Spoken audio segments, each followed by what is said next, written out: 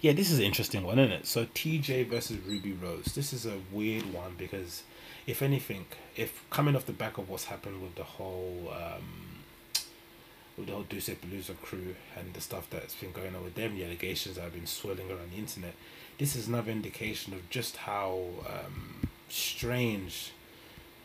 Well, no, Duce is not a good example because those guys are older, right? But it's just interesting how different the this generation are when it comes to their public relationship or how they deal with the opposite sex or people that they're into, right? Because this story follows this rapper from New York called Lil Tjay. I'm guessing he's somebody up and come up, and this girl called Ruby Rose, who's famous for dating Playboy Carti in the past, and is also a rapper in her own right. So I guess she's somebody that a lot of kids are into, right? She's a cute girl, so I'm assuming guys are into her. And he's an up and coming rapper. I'm sure her DMs are on fire, so somehow along the journey, this little TJ guy ends up hooking up with this girl, and then from there it just goes downhill. He ends up hooking up with her, refuses to buy her flight home, which I'm not sure if that's a thing or if that's the way they do things in America. If it is, fair enough, but it's just the whole aftermath of it was really nasty and really just petty and childish. Don't get me wrong, he is 19. I'm sure she's maybe no older than 22. But it's just interesting to see how shitty some of them. It's just there's a contrast, right? There's some guys like NBA YoungBoy who's declaring that his wife. He's screaming out of his top of his head, right? He's got the girls in the scene in the frenzy, right? They're willing to kill each other over him. But he's fairly. There's guys like him who kind of look like they like having girlfriends as opposed to like hooking up with randoms. Which from the outside of it, I'm not so sure.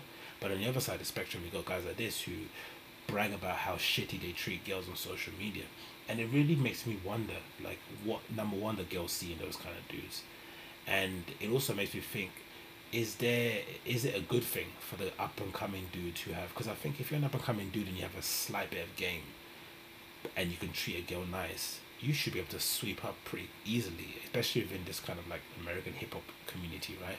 Because for the most part, from what you see, again, we don't know how these not documentary, but these reality TV show people or the people or people that write on the blogs or the shade room, we don't know how they kind of spin the narrative. But from the looks of it, it looks like the guys do really bad by the girls, right? They really treat them poorly, and I guess because there's not many guys to choose from within that community, they're just kind of circling or recycling the same dudes around each other. They have to, and again, if you're a girl that has a certain lifestyle requirements, you're probably not gonna deal with a UPS dude.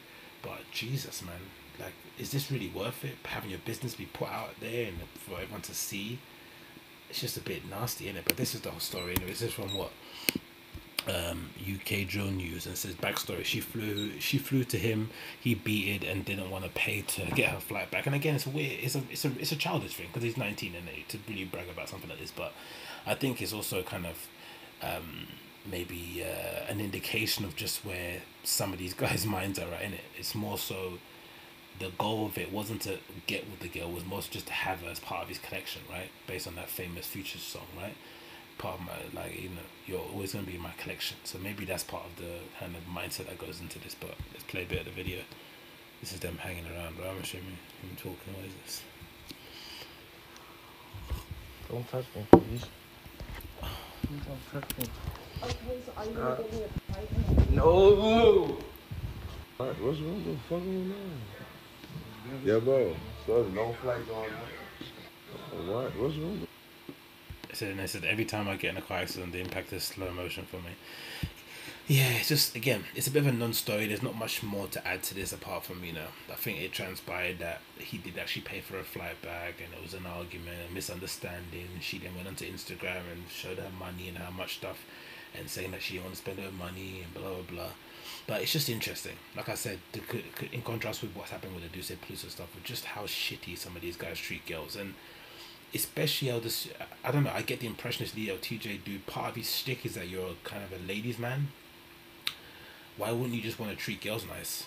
If that's part of your kind of your thing, your appeal is, maybe, I don't know, maybe he can argue and say, but NBA YoungBoy doesn't treat ladies nice. But I don't know, I think he does. If the girls are that much into NBA YoungBoy where they're willing to kill each other over him, I think, behind closed doors, he's probably a bit of a gentleman. He might be playing them for fools, but in general, I think they probably have a good time hanging out with the dude. But again, I just don't get it, man. Like I said, with the Deuce Palooza thing, if you're a party that promotes yourself, um, you kind of lean into the idea that you're a safe haven for girls, or that loads of bad bitches come to your event. When you want to treat those said bad bitches really well, make sure that they bring more friends, and they tell the other friends. They just keep they keep your name hot in the streets, right? You want that kind of. You wouldn't want to be taking advantage of the people that attend your event week in, week out.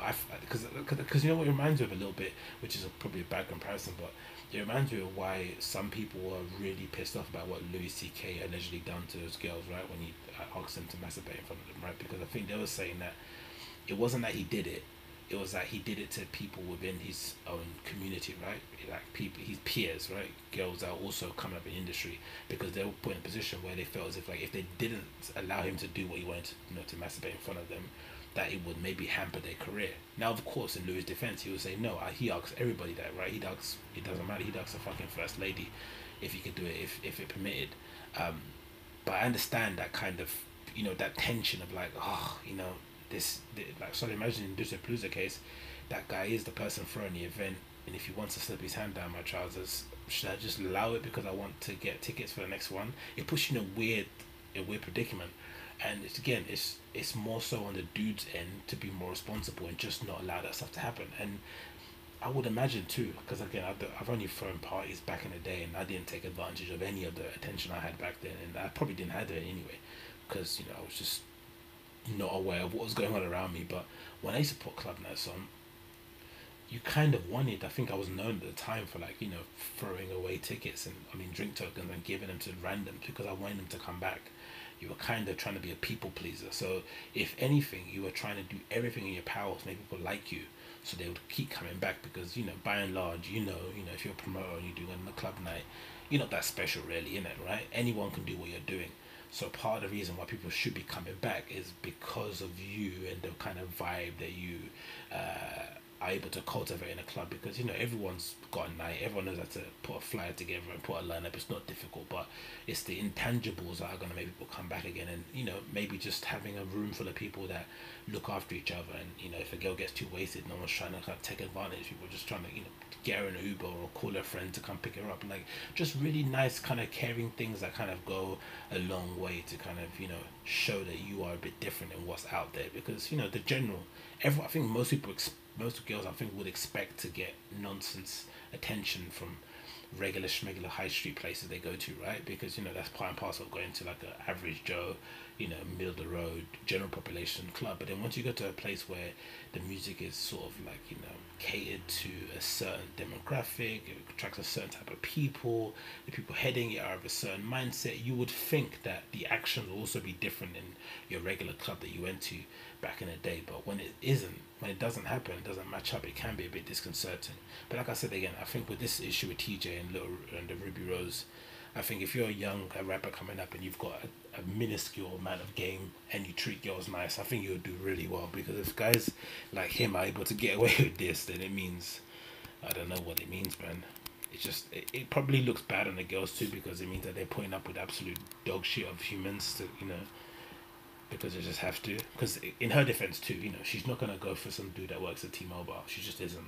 She maybe can say in an interview and be nice and cute about it, but it just doesn't make any sense. They're not compatible, right?